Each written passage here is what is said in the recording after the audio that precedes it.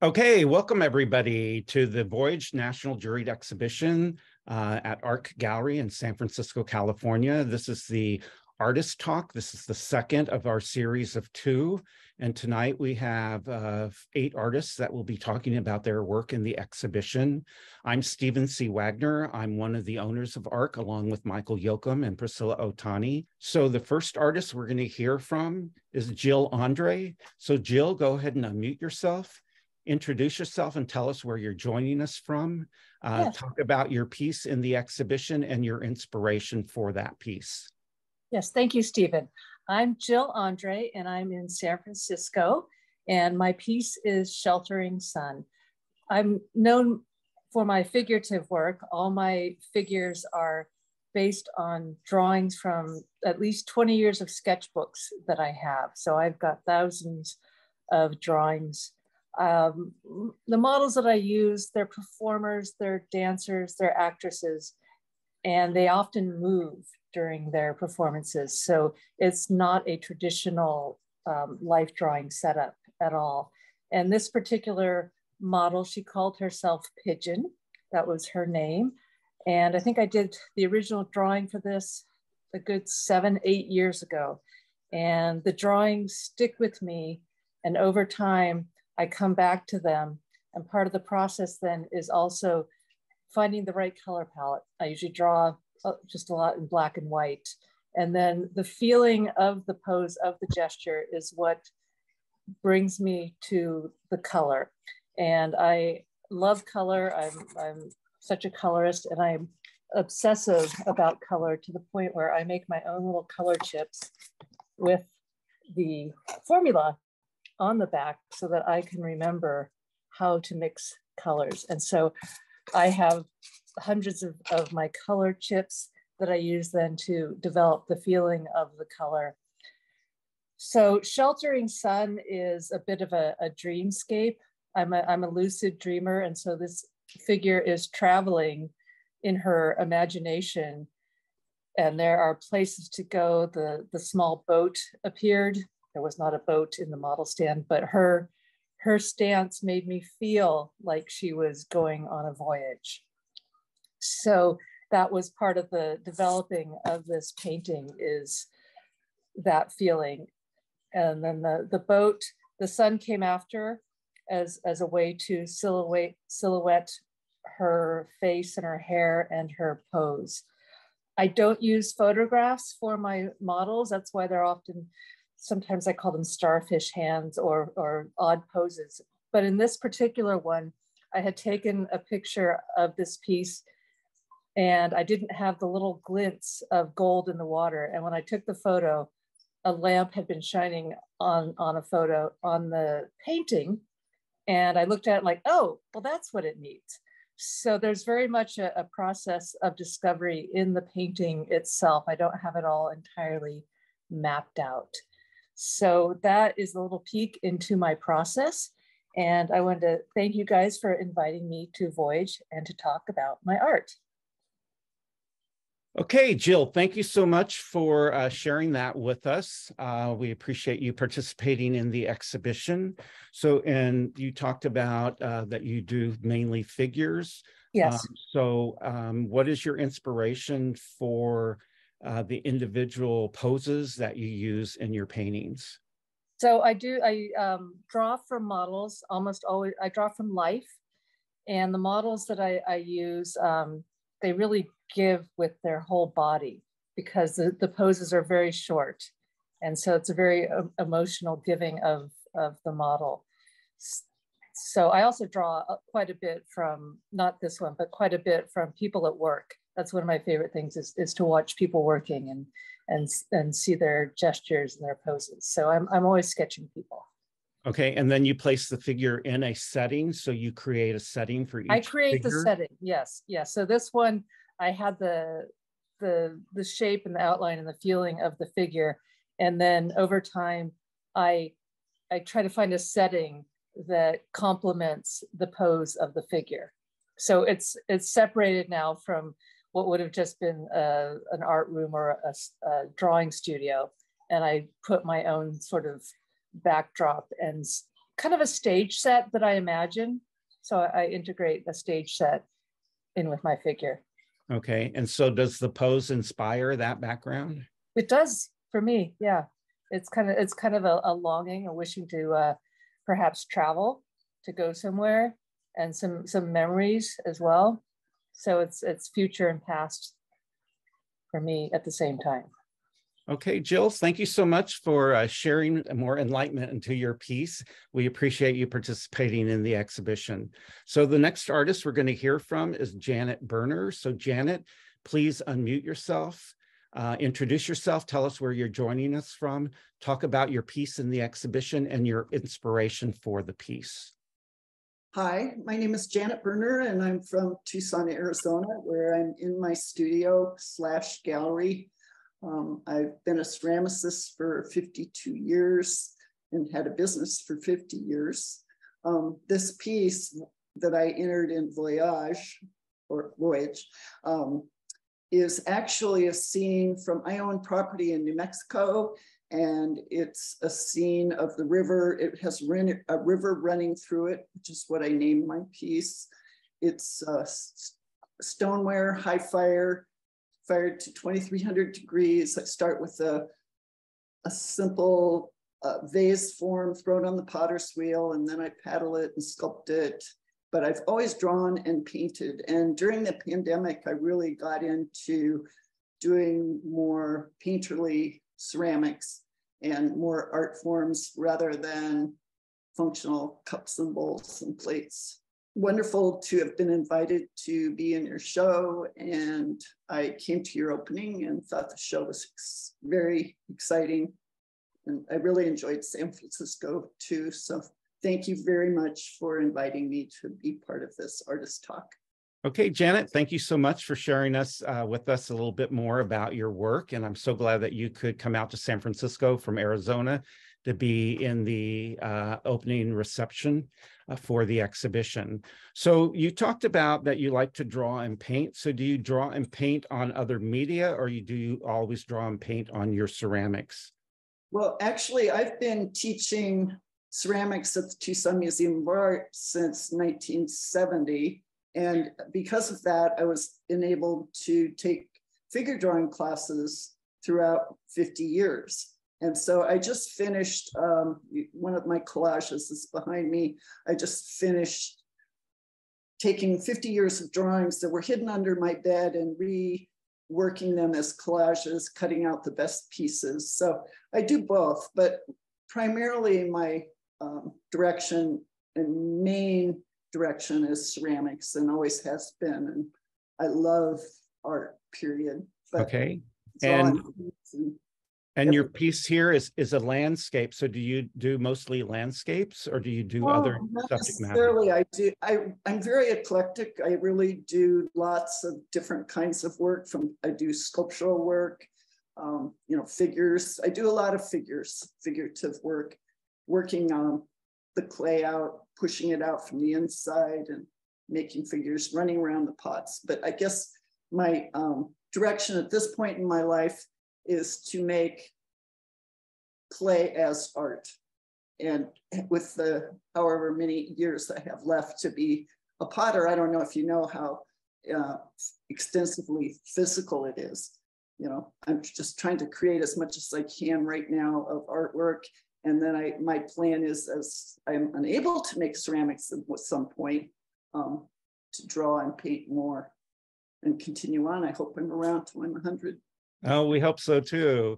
So can you talk about the colors that you chose that are in this piece? These are underglaze colors that are specifically, and really came on the scene recently to, that withstand the temperature of 2,300 degrees. For many years, you couldn't get colors like this. And they appeared about 5 or 6 years ago, which just excited me tremendously into painting on clay. And they're Amico underglaze colors, which in this piece, it was stoneware and it's no glaze on top. If I do put a glaze on top, I throw them out of porcelain and I fire them in oxidation, which is in an electric kiln, but this one was fired in reduction in a gas kiln with no glaze on it. So, and then the colors stay bright. If you were to put a glaze over it, it would change the colors tremendously. And I did that all through sort of trial and error and figuring out what worked and what didn't work. And okay, Janet, well, it was a pleasure to hear from you. I'm glad you could be part of the artist talk tonight. And we're going to go to the next artist. So we have Rebecca Chou. Rebecca, if you could introduce yourself, tell us where you're joining us from, talk about your piece in the exhibition and your inspiration for the Voyage exhibition. Yes, I'm calling you from the East Bay Hills, and I'm so honored to be part of this group. And my painting in the gallery is a painting. It's acrylic on canvas, and the canvas size is 36 by 36 inches, and the thickness is 1.5 inch. Well, the title of the painting is called Travel. And I did this painting last year because I was, hoping to travel a lot more because of COVID. And I do go to Paris off and on.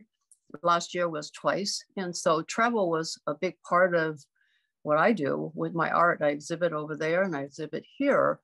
And also I have this mental picture always as being able to go beyond the here and now, like space travel, travel in the galaxies, if you could imagine that one day or in the 1,000 years from now, whatever. But the fantasy about travel and about being able to get beyond the here and now is with me. So when I created my painting, I had that in mind, as always, actually. And I do hard edge geometrical abstraction. So I would only use a few colors. In this painting that I have, it's 7 colors, well, 1, 2, 3, 4, 5, 6 colors. I consider white a color. So I have the 2 incongruous shapes. The bottom is like pretty solid volume, and the top is more, colors, but floating. So, but to put the 2 shapes together and to make it work, the incongruity becomes congruous because somehow they dominate the space that I have in a way that creates more both movement and also some interest in terms of negative space and positive space moving back and forth. So there's movement in that visually. So that's what I do. And I really enjoy creating it and I enjoy looking at it. So, and I'll stop here.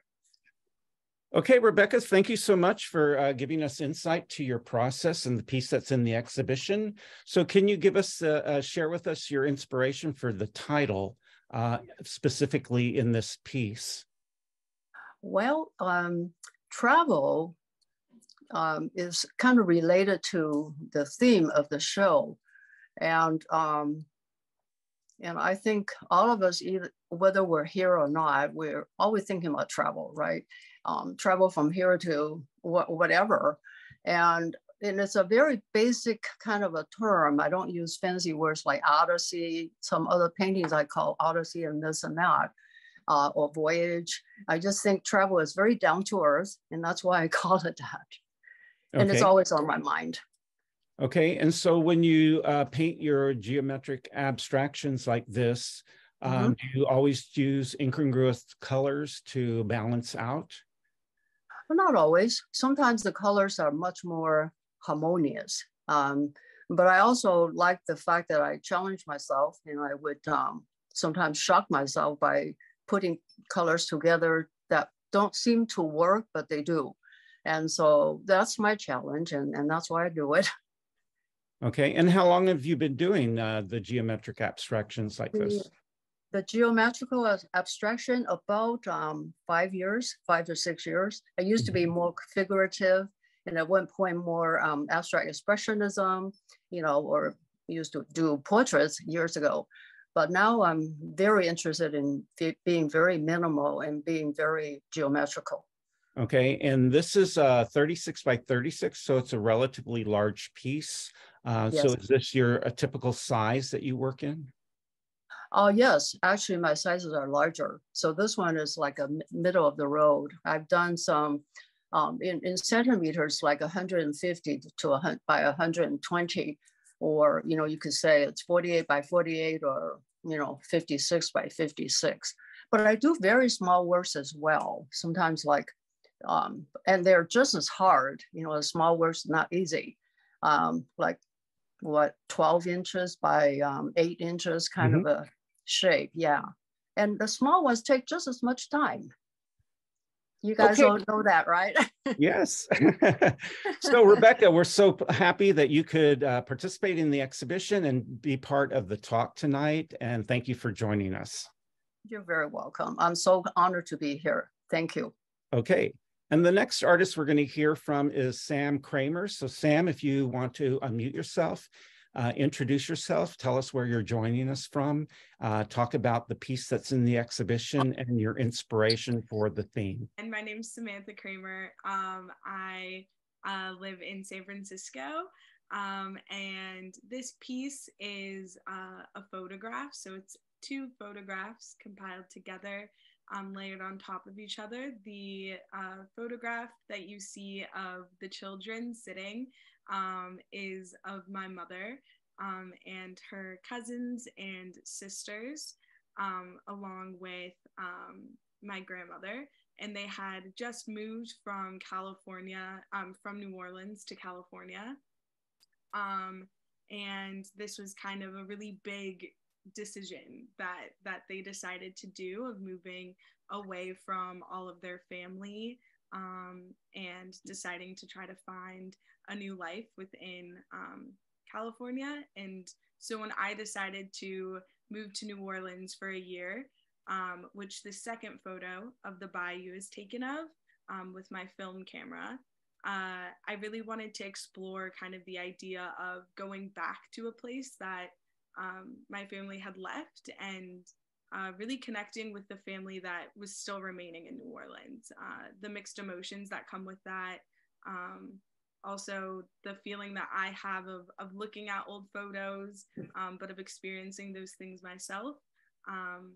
But the goal of this work is to, at the end of the day, no matter what the emotions are between those who have left and those who have remained, that there's still a connection, there's still like love and joy, even if there are some dark shadows and there are some hard parts. At the end of the day, the ties between each other remain, and they're impactful and important. And so I've done photography for about 5 years now, and it's been nice to also look at photography that's happened in my family's collective memories as well, like this photo of my mom when she was a child, and using my own photography to interlay that together. So overall, this piece means a lot to me, and examines a lot of emotions and feelings that I have about my experience living in New Orleans, and dealing with it all. But thank you so much for having me. I really appreciated sharing my art. Okay, Sam, thank you so much for talking about your piece that's in the exhibition. So do all the pieces that you work on are layered like this? Yes, so I use a lot of layering techniques. My last collection of photographs was about the collective knowledge of Black women and the softness of them. So I took portraits of the women in my family and overlapped them through either manual double exposure with my camera or post production, and was trying to emulate this feeling of softness and beauty within Black womanhood that isn't celebrated as much. And so I really like the layering technique to allow kind of a feeling of memory, of softness, of kind of the edges being a little bit blurred, and just kind of the in-between of it all. Okay, and it looks like the photo of your mother's family is tilted versus the photo that's in the background. So can you just address how you do the composition here? Yeah, I really wanted to kind of show the idea of like looking through a memory box, because all of these photos are photos that I'd never experienced, but what does it kind of feel to look at a photo of your grandparent and be like, oh my goodness. Like, I think all of us have had that collective feeling of looking at someone that you know who's a certain age and looking at them when they're a baby and being like, how is this the same person? And I think I really wanted to try to make it seem natural and make it seem like you're looking through the photos of your family. And that was kind of my goal. Okay, and I see kind of a muted green and also kind of an ivory color. So how do you choose your coloring? Yeah, I honestly love the color green. A lot of my photos that I have in exhibits and galleries use the color green, and I think that it's such an earthy color, very obviously, but it's very grounded, and I think that it allows, especially because a lot of my figures in my work are specifically African American people and Black women. I'm trying to show the groundedness of them and show kind of the intuitiveness of Black womanhood a lot. Okay, Sam, so thank you for giving us a better understanding of your process and your subject matter, and thank you for participating in the artist talk tonight. Okay, so the next artist we're going to hear from is Julia LaChica. So Julia, go ahead and unmute yourself, introduce yourself, tell us where you're joining us from, and talk about your piece in the exhibition and your inspiration related to the Voyage theme. Hi, my name is Julia LaChica. I'm based out of Oakland, California, on the unceded territory of the Chochenyo Ohlone people. My piece, titled Roots Are Strong, The Journey to Freedom, is a 40-inch by 60-inch acrylic painting on canvas. This is a commissioned piece, and it's inspired by the work of a photojournalist, Brooke Anderson, and Oakland street drumming ensemble, Boom Shake Music. It pays homage to our musical director and co-founder, Monica Hastings Smith, who transitioned to the ancestral realm in June of 2021. Roots Are Strong is a reference to a song written by Monica that speaks of our collective struggles and urges us to stand strong, to lean on each other, our wisdom, and move forward into the future. I wanted this painting to reflect the energy that is created when we march side by side, drumming and chanting in unison, adding energy to various actions we show up for, like housing, fair housing, living wages, police brutality, and Black lives. I painted a red cape to symbolize Monica's superpower, bringing community together, leading with voice, with love, compassion, and always encouraging and embracing the group's superpower. The golden aura around them shows as they were guided by their highest good in life and in death. Dandelions traveling through the time and space, scattering seeds, speak to the immense power one person can have to inspire many, while water pouring from the drum offers life to the calla lilies, an offering made in their honor.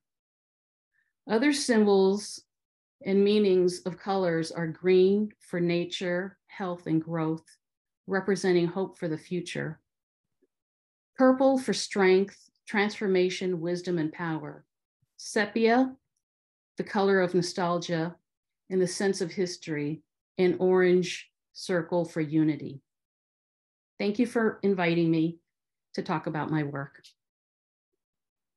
Okay, so Julia, thank you so much for talking about the piece that's in the exhibition and explaining the symbolism of the colors and the images that are included. This is a very dynamic piece. So could you talk about the process? the process that I take when I begin a painting is I do a lot of mark making and just a lot of movement to loosen up. And then a lot of that gets covered up with images that I start to apply.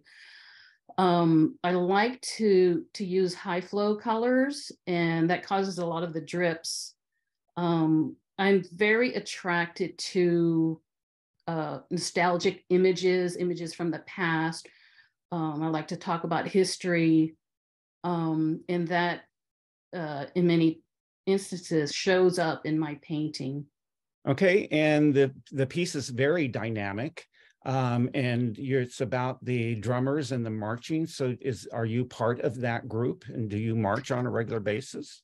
Yes, I am part of the group.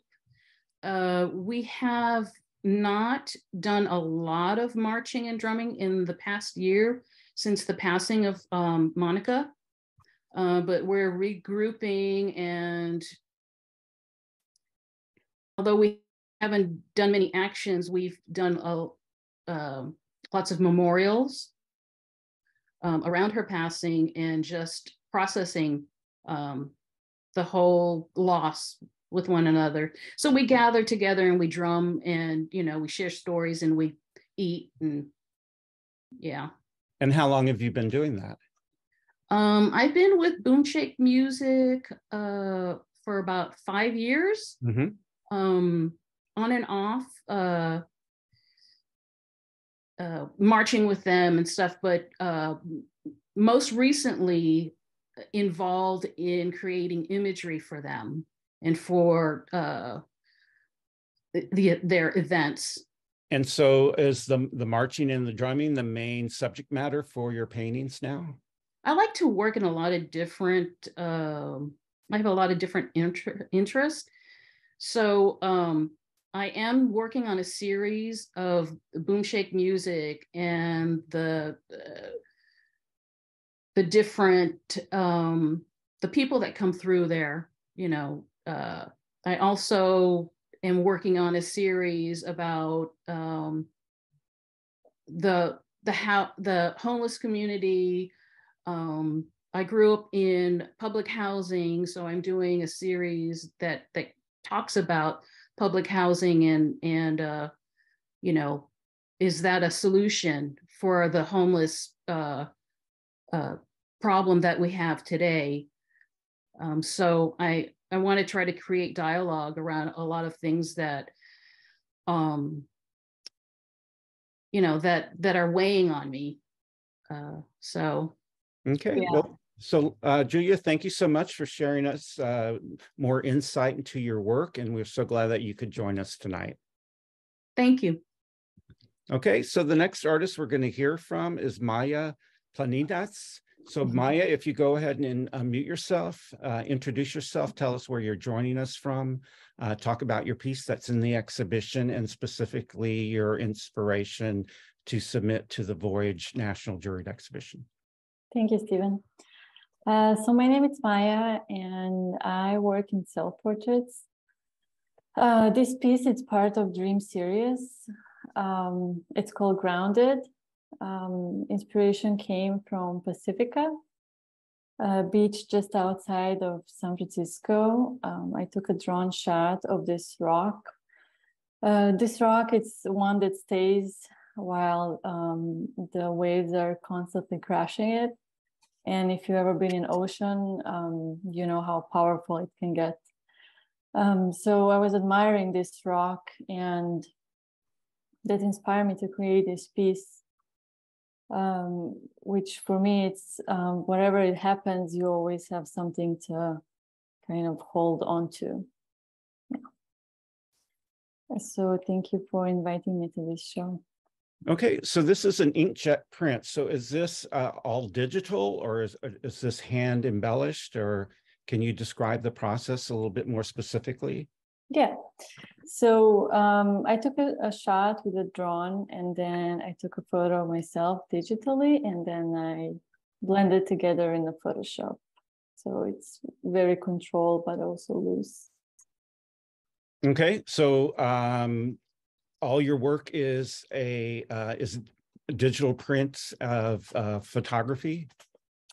Most of them. I also do double exposures, but lately, because I do self-portraits and I put a tripod and then I go back and forward 10 seconds until I get a shot I want. So sometimes it's just easier to do it digitally rather than wasting the whole film. So I do either shots like this that I create kind of idea and then I make it in Photoshop, or a shot that are totally just one click and then it's done.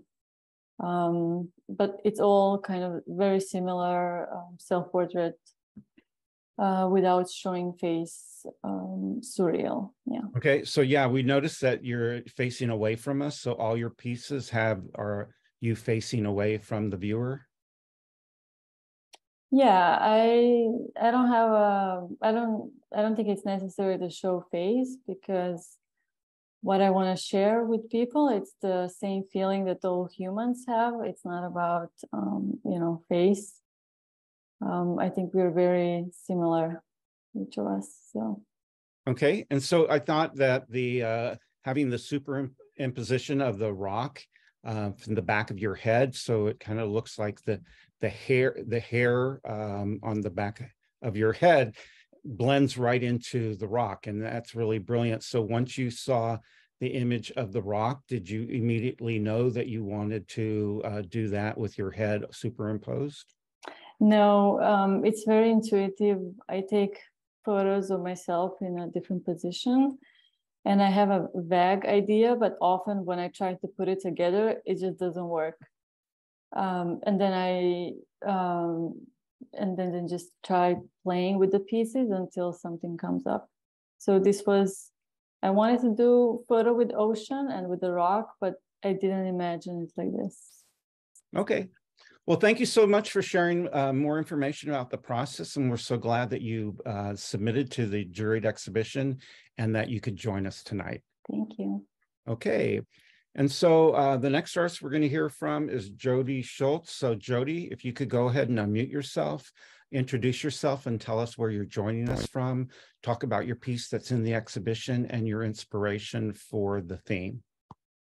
Oh, great. So, hi, my name is Jodi Schulz. I currently live in West Wendover, Nevada. Hard to say. I'm going to talk about my process and inspiration first, because I think it'll give you more insight into my piece when I begin to talk about the piece. So I'm primarily a mixed media artist, currently really focused on painting using a combination of collage and acrylics on wood. I also create assemblage work, and I like using natural and man-made artifacts in addition to the acrylics and collage. So my painting process really involves building up and tearing down layers of paint and collaged materials to create a sense of sort of history and archaism. The process is really meant to represent the cycles of life and death. I prefer to work on wood panels and other hard substrates because they can really take the abuse of sanding and scratching and heavy layering.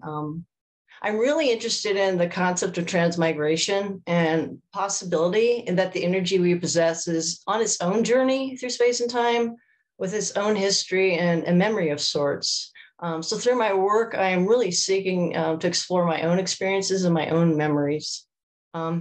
So in the beginning of any piece, I like to let play sort of take over. I try to really respond intuitively to things that resonate with me, and then I incorporate them into the work. I then deliberately reveal some things and obscure others as I go through the process of refining the work. I often create a shape or shapes in my final passes that reveal things that are important to my story. These shapes sort of act like windows to other elements that resonate with my soul. So this is my piece, Time Travelers.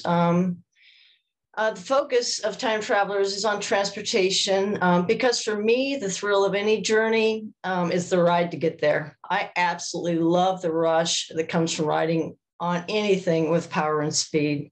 The exhilaration of moving fast through time and space is something that really lights me up. For me, the journey is much more important than the destination. On a deeper level, this work holds clues to my history, my place, and my life journey.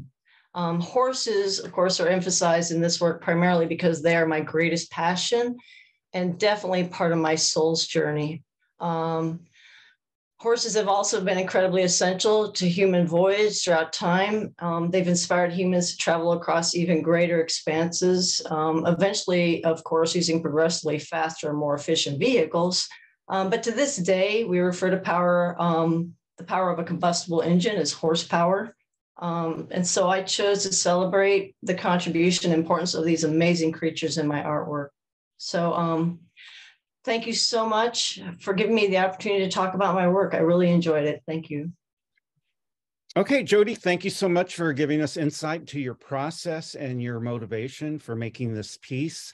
I just wanted to address, again, your colors are very interesting here, especially the colors of the contrast of the horse versus the background. So could you just address that for us? The color is really meant to sort of represent the energy and the spirit of the animals. It's in some respects the environment. I live in the Nevada desert, so we have a lot of tans and ochres and sort of sage greens. But the red is really that power and that fury and that strength, because wild horses are everywhere out here. So that sort of, symbolizes their energy. Yeah, I have a love-hate relationship with trains. They are so amazing. We have them all over here, and they're so powerful. I love getting on my bike and riding next to the trains. But on the flip side, they kill a lot of wild horses. The horses will oftentimes try to beat the trains. And so the train going through the horses is sort of their relationship, good and bad. But I love trains, but I also hate them because they kill the animals I love. So this is a 16 by 16 inch. So this is a yes. Standard size that you work in? I'm all over the place. I'm starting to try to go a lot bigger. But I am very intimate with my work. I actually kind of like working on smaller boards, but I have been pushing myself to go bigger. Okay, well, thank you so much for joining us tonight and giving us more understanding of your piece. It was great to hear from you. Thank you. Thank you for having me. Okay, thank you, Jodi. Okay, so the next artist that was signed up to talk tonight is Veronica Wong, and unfortunately she wasn't able to join us, but this is the piece that's in the exhibition. Okay, so thank you to all the artists that participated in the artist talk tonight and shared so much information about their piece, their process, and their inspiration. And also thank you for everyone in the viewing audience for joining us tonight to watch and listen to the artists talk about their work. So thank you so much for joining us, and we hope to see you at future programs or in the gallery sometime. Take care.